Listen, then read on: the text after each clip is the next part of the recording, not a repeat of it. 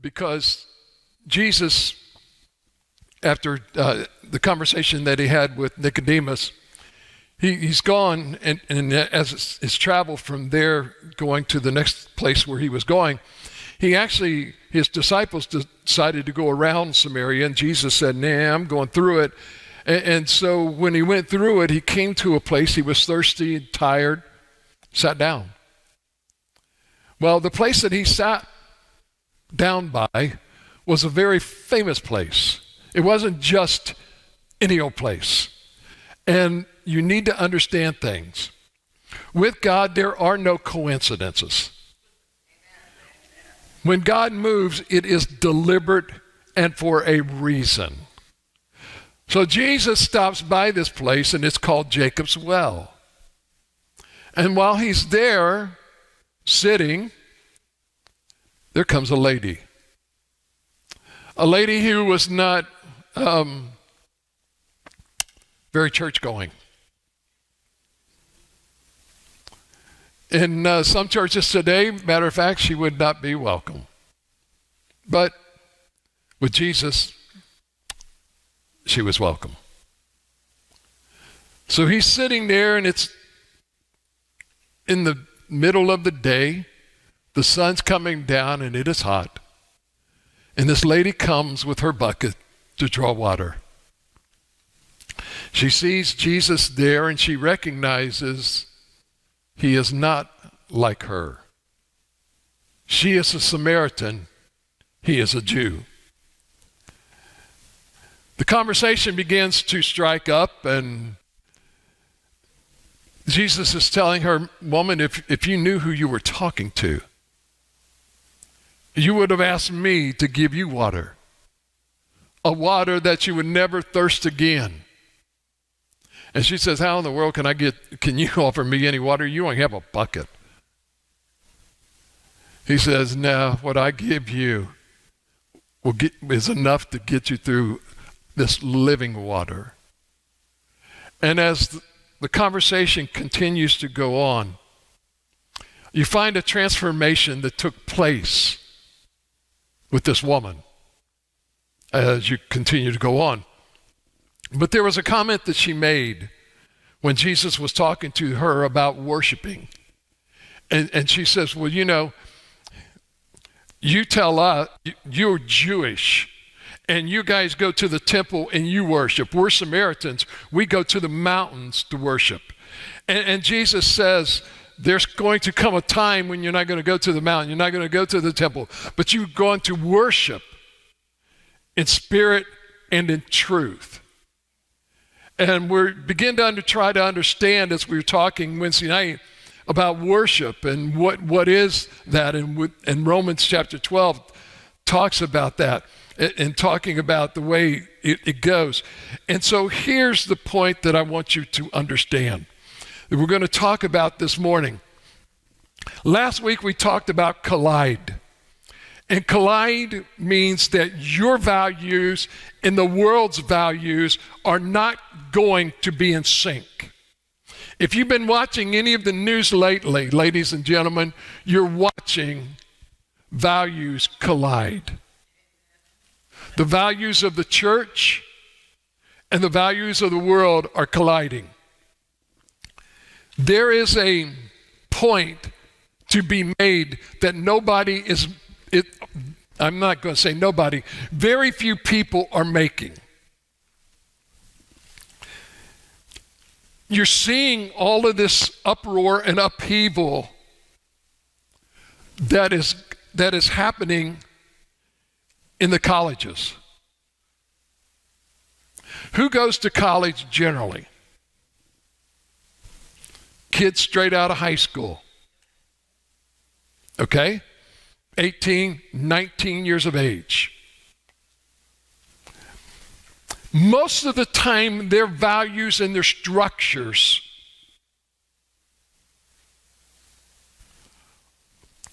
have been made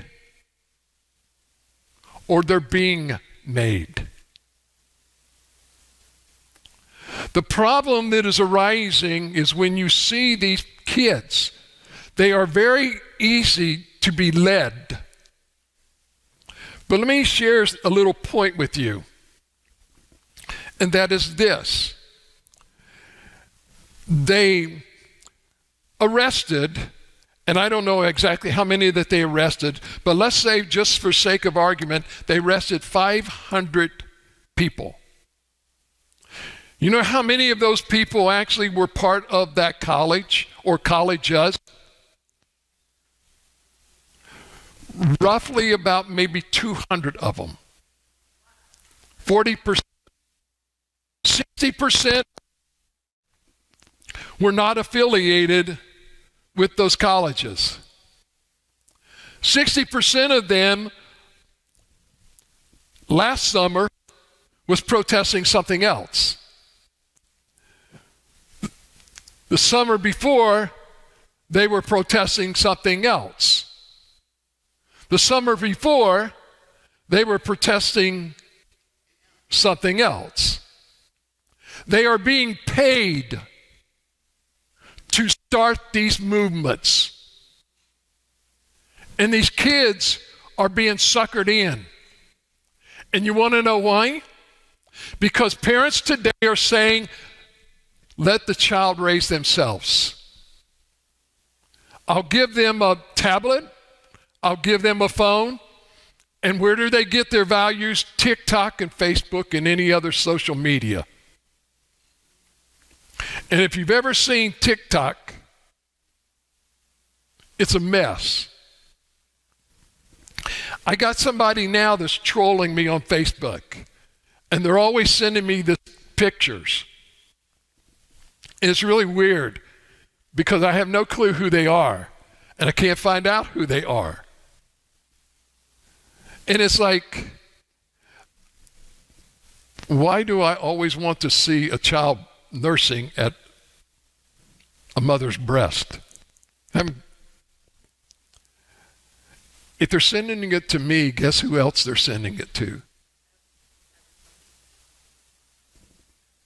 Okay? So all of the porn sites now have to put up a disclosure for anybody that clicks in it. It's a law. And they have to state that as soon as they get in there, that they're 18 years of age. Who's checking? Nobody. So you've got a 6-year-old that can get into a porn site because all he has to do is click, I'm 18, and he's in. And these are the values, and you know why these are the values? Because parents no longer come to church. And the kids are raising themselves. And the United States, as my mama used to say, is going to hell in a handbasket. And ladies and gentlemen say, well, it won't be long. It's already here. Don't ask about it's around the corner. It's here now. And so what we need to understand is, as Christians, we need to set a standard that is God's standard and don't move it. And when we talk about being transformed, here's the idea that we want to give you this morning, and that is this. You and I were sinners. And when we came to Christ, ladies and gentlemen, He rescued us from a life, or let's rephrase. He rescued us from death to give us life. Okay? And when He did that, He began a process that is going to take us from where we were to a life that is secure and centered on Him. Okay? He's bringing us from where we were to a life that is centered and secured on Him. I hear people say this all of the time. Well, Jesus loves you just the way you are. Let me say this to you. Yes, Jesus loves you just the way you are, but He loves you more because He's trying to move you from where you are or where you were to where you need to be. Jesus is not saying, and this is the thing that a lot of people want to say, and we do it all of the time. You need to understand that Jesus loves you just the way you are. Yes, He does. Jesus is not asking you for anything, because the problem is when you try to start changing yourself, you can't. But when you give your life to Him and allow Him to start the process of changing you, and get out of the way, then what He's going to do is He loves you too much to leave you where you were. Okay? He loves you too much to leave you where you were. That's why He says, as we'll begin to start in Romans chapter 12, verses 1 and 2, this is what you need to understand. He says, therefore, brothers and sisters, so please understand, even Jesus recognizes there is male and female. Okay? And He isn't just using the masculine part of the word. He's making sure He's got everybody included.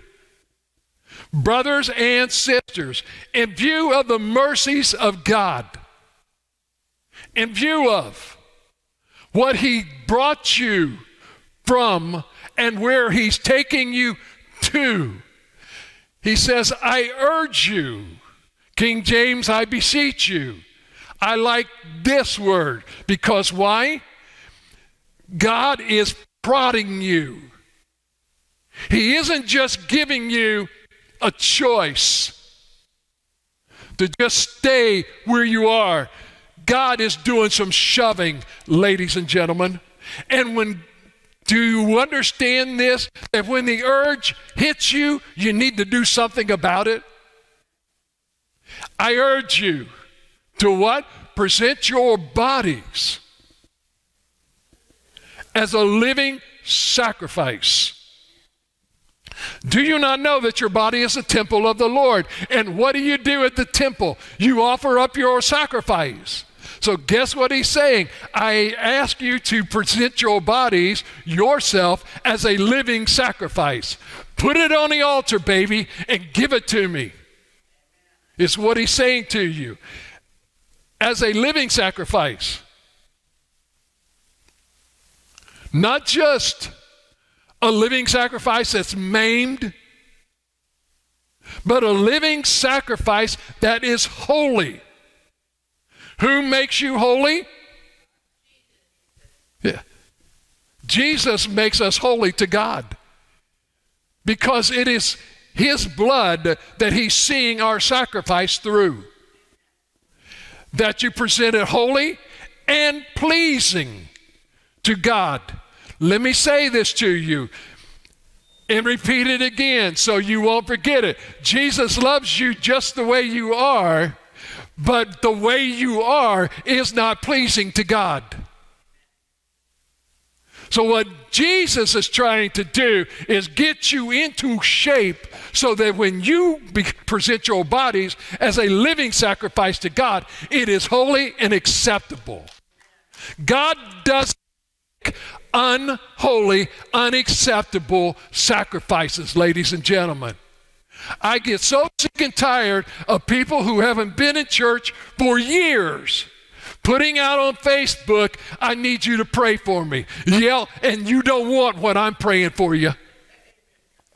Because it ain't that God will just bless your heart. Because what I'm trying to say is God would motivate your soul so that you would see where you're at and move it where you should be. Because, ladies and gentlemen, these people that say on Facebook and everything else that they're the best Christians in the world, and you never ever see them talking about church or being with other believers, ladies and gentlemen, they are doing exactly what Satan wants them to do, that God warned us about. He says, forsake not the assembling of yourselves together, as such do, or the manner of such are, even as you see the day approaching. Ladies and gentlemen, if it ain't approaching, churches should be full. And guess what? Churches are going to be full when the doors are shut and people are going to want to get in and it's too late. You can't shop Bed and Bath anymore. You got to go online. You can't shop Johnny Toy Stores or Toys R Us. All of these places are shutting down. They're going bankrupt. Why? Because people quit visiting them. Churches are going under. Why? Because people have quit visiting them. They don't understand. Yes, God doesn't live here. We bring him here. My verses, they left me. Okay. And pleasing to God. What? This is my true, your true worship. What is worship? Not staying where I was, but going to where God wants me to move to. That is worship. Okay? Verse number 2. Be not conformed to this age.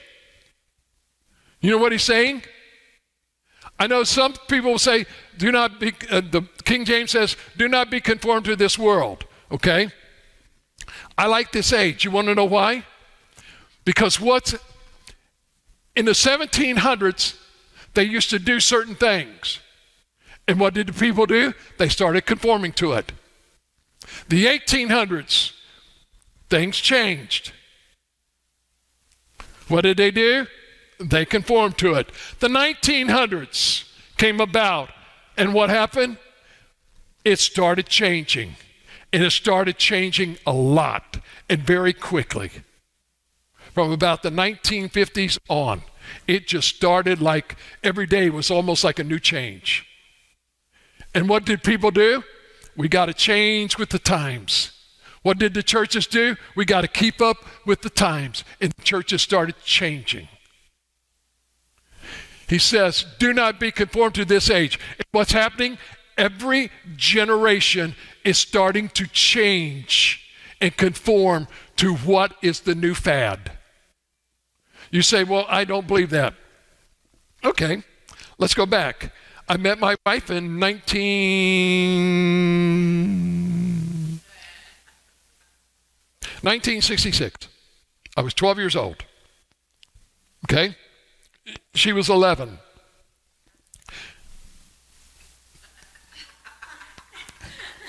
Not in 1966, you weren't.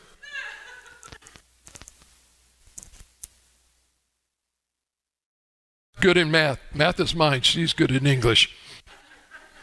Okay? But I met her in 1966. Okay? What was in 1966? Go-go boots, short skirts. Guess what she wore? Oh, yeah. Go-go boots and short skirts got my attention. And it did. She was beautiful then and beautiful now.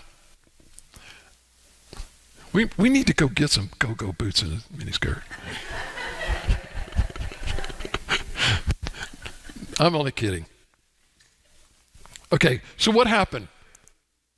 They started changing. Well, go-go boots are, if you look at it, they're still in. They just don't call them go-go boots anymore. You see a lot of women still walking around with these boots, and now they've got them up over their knees. Okay? And back then, high heels were about like this. Now, they're about a foot high. I have no idea how you can walk in those suckers. You know, that's crazy, but they do it. And now you look at how Look at how 8 and 9-year-old little girls dress.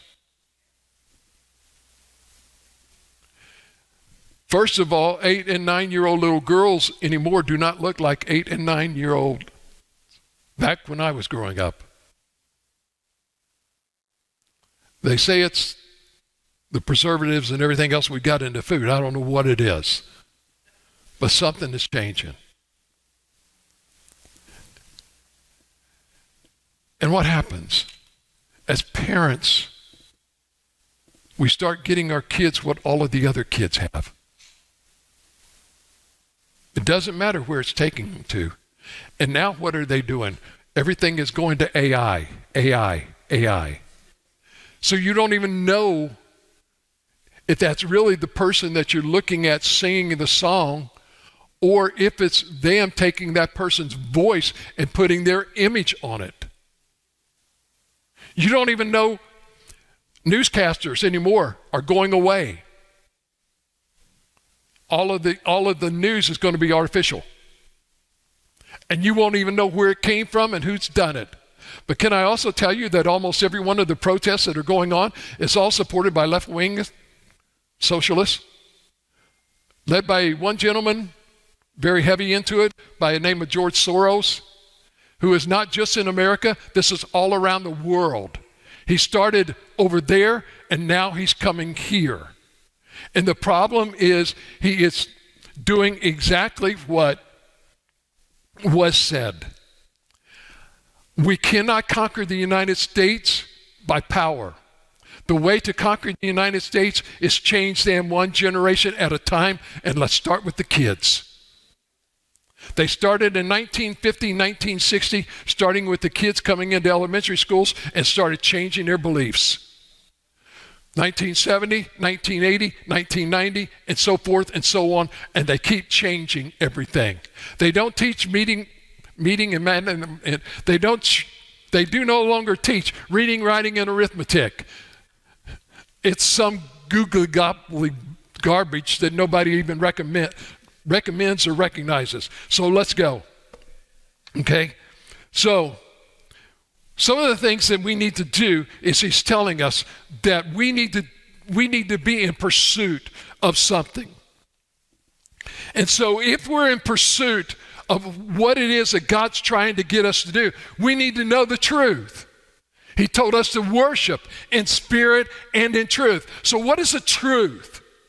We talk about Jesus, but we need to do something. And that is this. We need to start learning how to experience the abundant life that Christ has came to give us.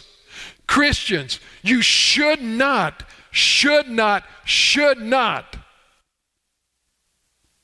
despise being a Christian.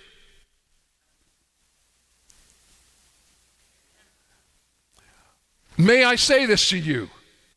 Every Christian should be happy. No, you don't understand. I got a lot of mess going on in my life. What does Paul say? Paul says, I learned, therefore, to be content no matter what the situation is, whether it's good or bad. I have learned one thing, and that is this, that if I'm in a good situation, Jesus is with me. If I'm in a bad situation, Jesus is with me. If I'm in an in-between situation, Jesus is with me. Guess what? I have learned to be content. Why? Because Jesus is always with me. It doesn't matter the situation. The situations are going to change.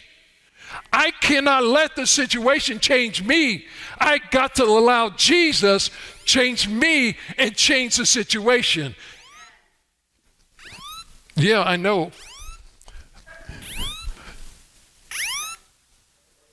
It's saying, I have detected that you have fallen and can't get up. It does not like the shaking of my arm.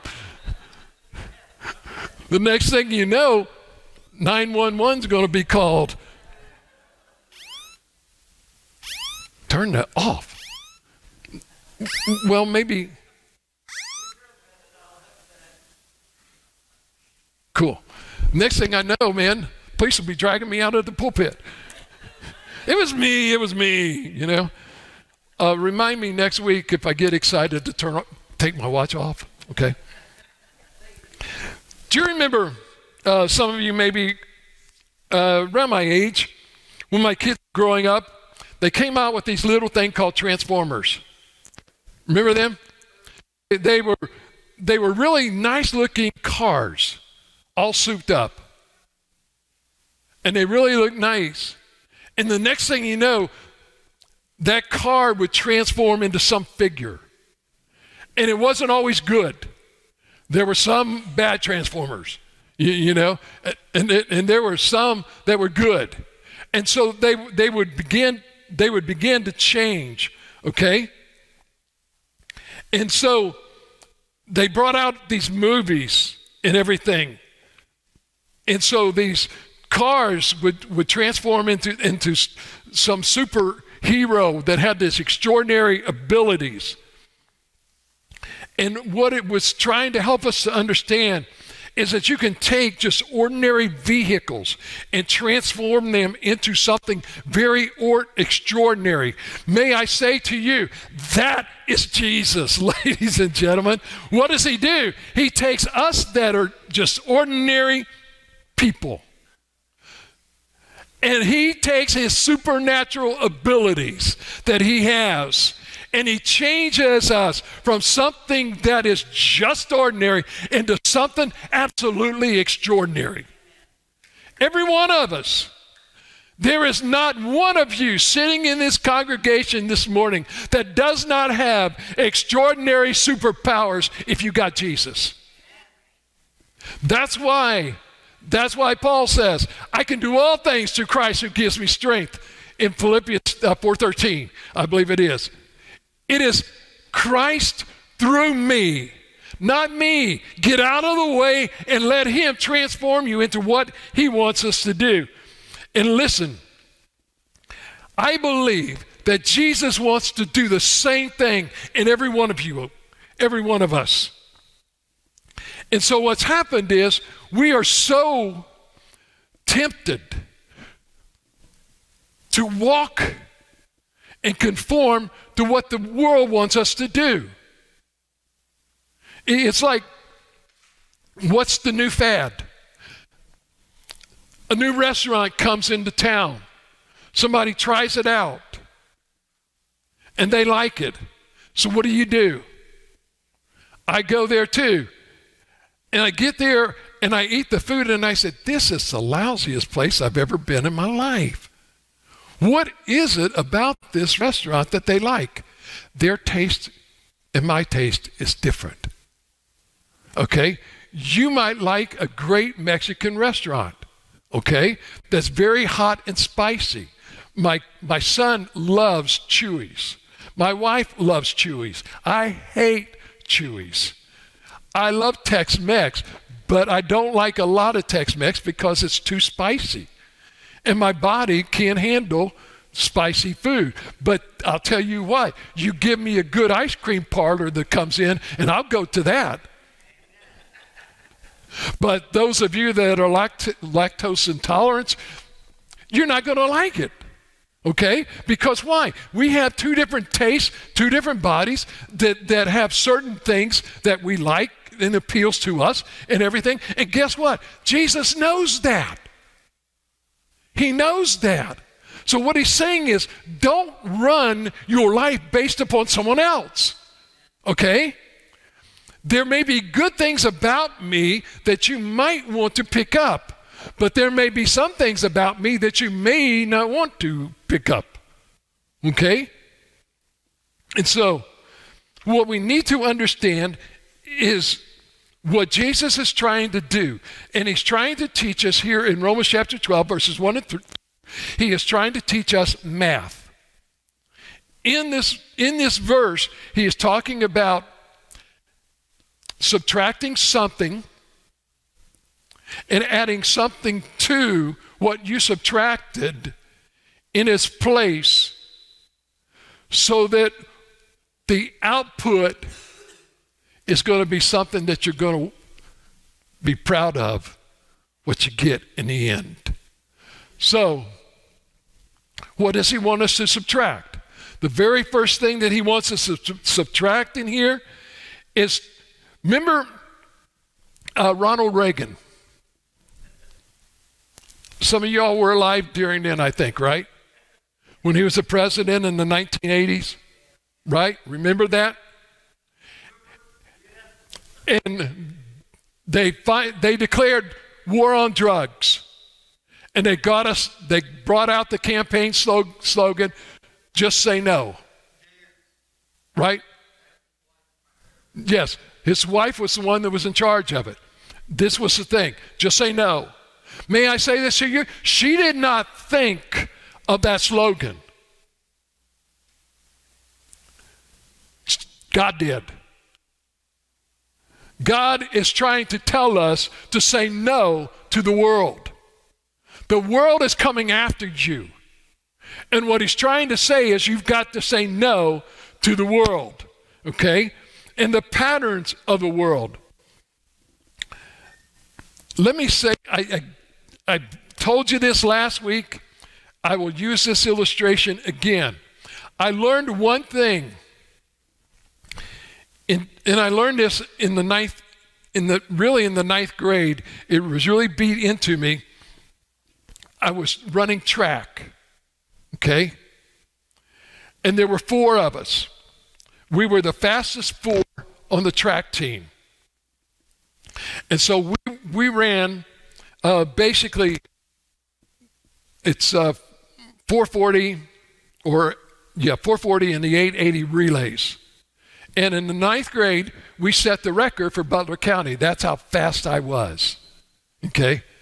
Today, I might set the record for the geriatric group, but not for a 14 or 15-year-old. And we learned. We didn't have headphones, but you learned how to run by somebody beside you counting a cadence. So they would get you in that cadence, okay? What ends up happening is you get that cadence and that rhythm in your mind. And you can get that cadence and that rhythm in your mind that you are running so much that your side begins to hurt and you can run through the pain. Because all you hear is the cadence. Let me say this to you. Every one of our lives, God has built into it a rhythm, a pattern. And every one of us, the pattern is going to be different. For instance, when we begin to start looking at these patterns, some of these patterns are unhealthy. They're not good for you. Okay? Some of these patterns that you've set, for instance, Lisa was at our house for a couple of weeks. Okay? And her and my wife, because my wife was kind of sitting around not allowing to do anything, so they loved playing these coloring games together. I would go out and come back 3 hours later and they would still be there playing these coloring games. And I would hear 79, 64. Oh, I'm winning. You know, you're never going to catch up on all this stuff. And I'm thinking, man alive. And so Lisa said, you know, when I go home, I'm going to have to limit this to 2 hours. How you doing? Not bad? But you want to know how many hours a day they were doing it? Now, some of you are saying, I can't believe that they spent 3 or 4 hours on their phone. Sometime you need to look at how much time you spend on this. Not just coloring. How much time? Let it keep track of your time. And you'll find out we spend too much time on this thing. You know what they did a survey. The average person checks their phone at least 100 times in an hour. That's the average. So there are some that are less and there are some that are more. There are some people that have this thing tattooed to their face. It's like right there, so that as soon as something comes up, boom, boom, boom. And they've got 28 conversations going on at once. And you know what happens? They just told someone that they loved them, and they found out that that's somebody else's husband that they were talking to, because they sent the wrong person a message. And he writes back, does your spouse know this? But we've got these problems right now. And so what we need to understand is when we allow sin to start creeping back into our lives, we're not saying no to the world. We're allowing it to continue to go.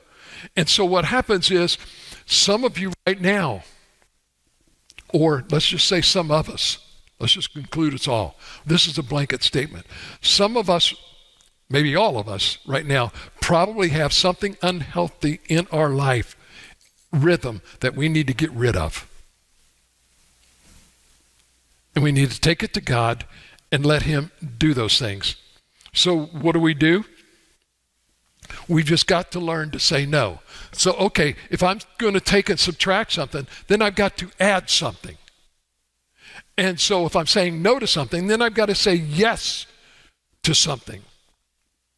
And so once I'm able to locate what that is in my life that I need to get rid of, then I know how to start doing something. Let's just pretend for just a moment that these are not artificial, but rather that these are real flowers. Now, if these were real flowers and I bought them and they were in bloom, beautiful foliage, everything's great, and I just sat them here, what would happen? Eventually, the flowers begin to wither. The foliage begins to turn brown. And eventually, there will be no roots. And this will die. But if I take care of this every day I set time aside to water this. And as it begins to grow, there are some times that you need to snip a branch or some of the foliage off in order for this to bloom more and grow more. May I say, this is what Jesus does for us. He waters us with His Word every day. So why? So that the things in our life that need to be cut, we can cut it off. Not to die, but to live. Not to be ugly, to be beautiful, and to maintain that. So what do? I say no to the world, but yes to the way. What is the way? Jesus said, I am the way. I am the way. So if I'm saying no to the world, I'm getting rid of all those patterns. I'm not trying to be like the world, but I'm saying yes to the way. Guess what's going to happen? I'm going to become more and more like Jesus every day. And when I become more and more like Jesus, I'm getting closer and closer to going home. Why did Jesus come to earth. It was a nice space trip. Just stop off somewhere, you know? I just need to visit this civilization that I've created. And so I just need to see how they're doing. He came here for a reason and a purpose. When did he leave here?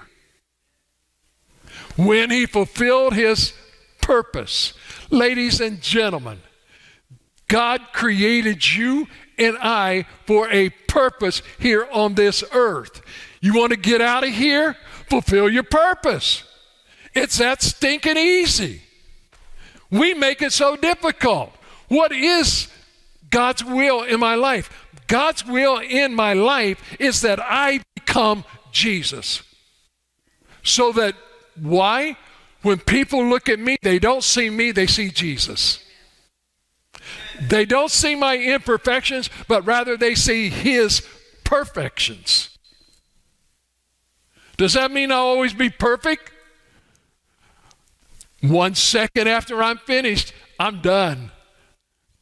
Why? Because the imperfection is gone, and the only thing left is all of the perfection that God's been doing. And when we talk about perfection, I'm not talking about not doing things wrong. I'm talking about maturity. Maturity. The more and more that I put yes into my life, the more mature this sucker's going to ripen and be absolutely adorable. And I'm not talking about the way I look outside. I know it's good. It's aging to perfection, you know? Okay. Forgot to shut this sucker off. Okay. Give me Psalms chapter 1, verses 1 and 2, if you would, please.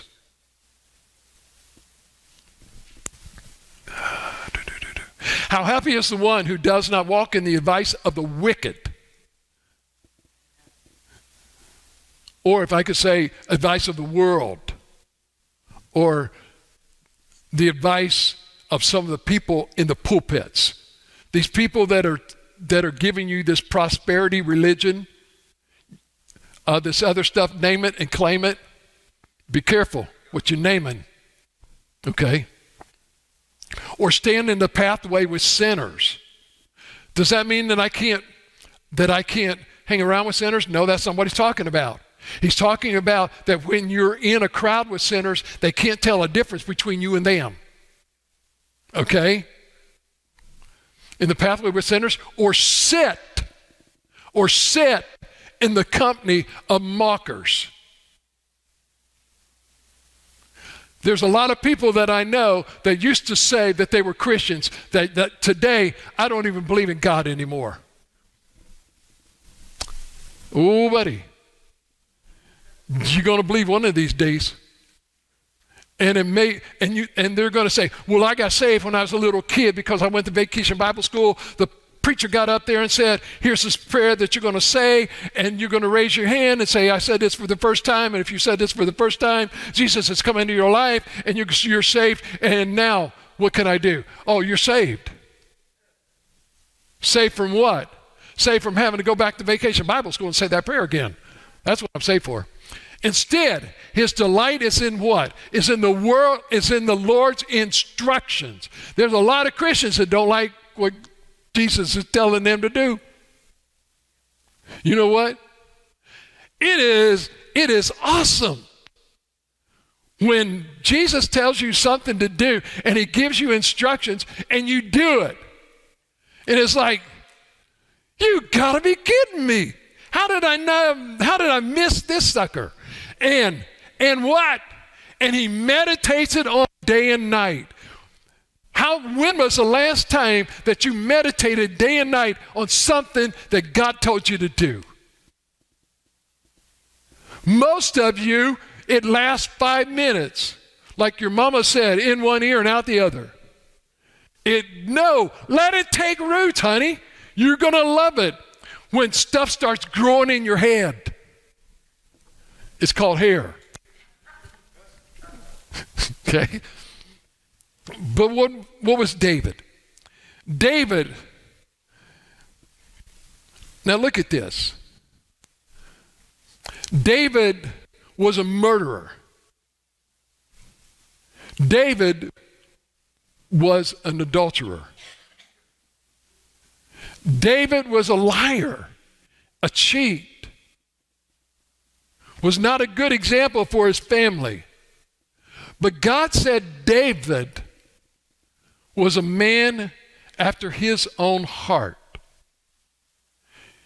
You know what and why God said that? Because David learned the lesson. He finished his life correcting what he made the mistakes of in his early life. You will find David when he finally decided, and you'll see him saying this, that he meditated on the Lord's word day and night. He meditated on it. Why? What does Romans tell us to do? Be you not conformed to this world, but be ye rather transformed. How do I do that? By the changing of the mind. What is that? Meditating on his word day and night. Okay? And this purpose or this transformation will only occur if you allow God to do it. So what is the third thing? I've learned to subtract the world, say no to the world. What have I added? I've added saying yes to the word. So what will this help me to do? How many of you don't have to raise your hands, but I know there are many of you that are sitting in this congregation right now that are questioning, what is my purpose? What am I here for? What am I supposed to be doing? You want to know why?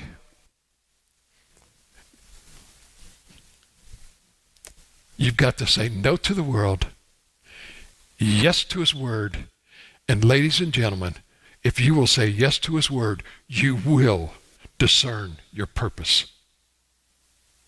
I will guarantee you. I did not understand this until 1994, when I went through experiencing God in my verse. I look to see where the Father is working, and I go to join him. What is my purpose? My purpose is the same purpose as to Jesus, to see where the Father's working and go join him. Not what I want to do, but what does he want to do through me? So what is my purpose? It's very simple.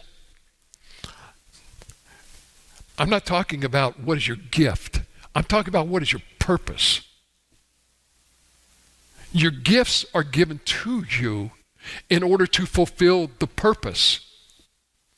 But unless you know what your purpose is, you will never, ever understand what your gift is that you have got. What is my purpose?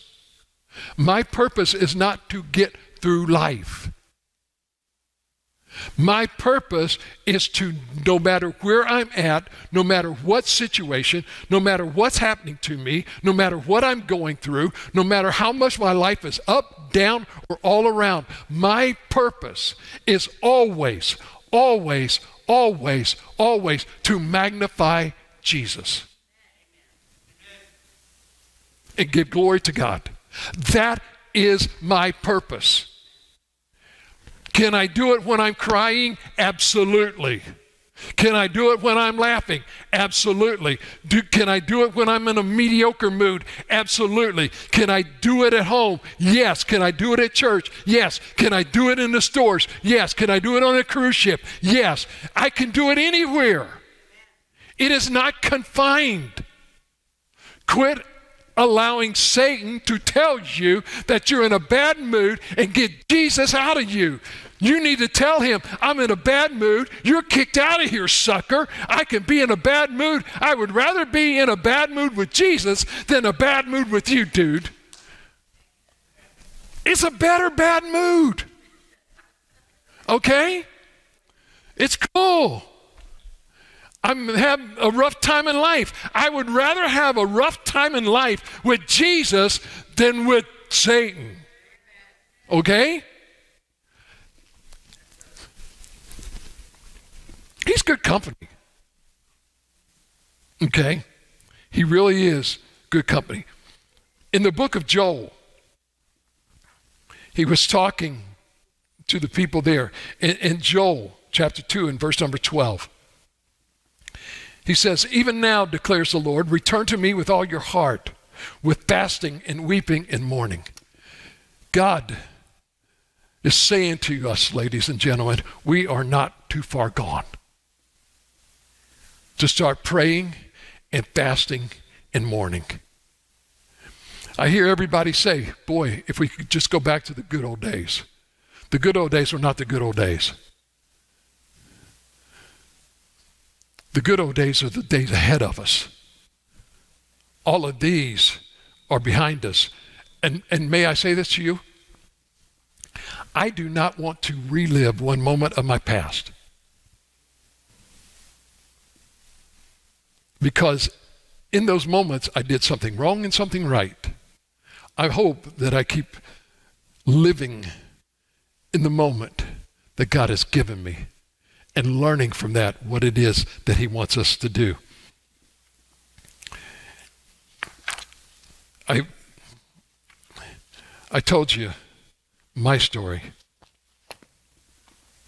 My story was I was a little kid that was always taught that it didn't matter whether my mom and dad went to church, I was going to church. They always made sure. Mostly my mom. If it was left up to my dad at that point in time, my dad would have said, y'all can stay home. But my mom always said, nope, you're all going to church. I'm going to make sure you go to church. So we did. I was a Pentecostal, First Baptist, Second Baptist, independent, non-denominational, Church of Christ, heathen. Because even going to church did not change my bad moods or my bad habits, okay? Because I was always hanging around with the wrong people. And we were always bored trying to find something to get into. Until one day, my dad got saved. And from that moment, I was reminded this week, I was talking to someone, and we're going to finish and we'll have an invitation here. I was reminded of something. For the longest time, I had forgotten a very intricate part of my life for some reason, and I don't know why. But all I could ever remember was my dad walking, 5 of us children at home at that time, across the bridge to church. And somebody would pick us up, or every once in a while my mom would drive, and we would always go to church. But I had forgotten something. It wasn't just my dad. There was a lady that lived about 3 houses down from us. She had gotten saved, but her husband had never gotten saved. And what would happen is she would go out and get all of these other kids on the block. And we all became real good friends with each other. And we've all kind of reunited on Facebook, and we talk to each other all the time. A lot of them have lost their spouses. They've lost their parents. They've lost brothers and sisters too. And I was talking to one of them this week, and she reminded me, I had said something about my childhood and everything, and she says, yeah, I remember how every one of us kids would be lined up like by twos and walked across this bridge to this church. A very inquisitive little kid that would drive everybody nuts. I told you that. Until one day, I had a Sunday school teacher who listened to that little boy and said, here, let me share this with you. And VBS came along right after that. And on a Thursday of the first week of a 2-week vacation, I cannot tell you the day, I can just tell you it was a Thursday night in the month of June of 1964 that I gave my life to the Lord. It hasn't always been easy, and I haven't always walked right and straight. But the best decision that I ever made was giving my life to Him. Why? It has transformed me completely.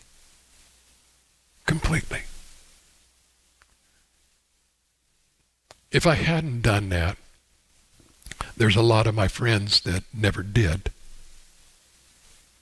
Most of them have already gone home because they led a life. In the block that we grew up on, it was a rough block. And you went one way or the other. And a lot that went the other ended up in jail, prison, or dead. But a lot of the others are still serving the Lord. I say this to you, that you really need to think this morning. We're going to play an invitation. I brought in a guest today. And I need you to ask yourself this question. Have I really given my life to the Lord or not? Have I allowed Him to transform me, or I'm still the same way? So let's stand.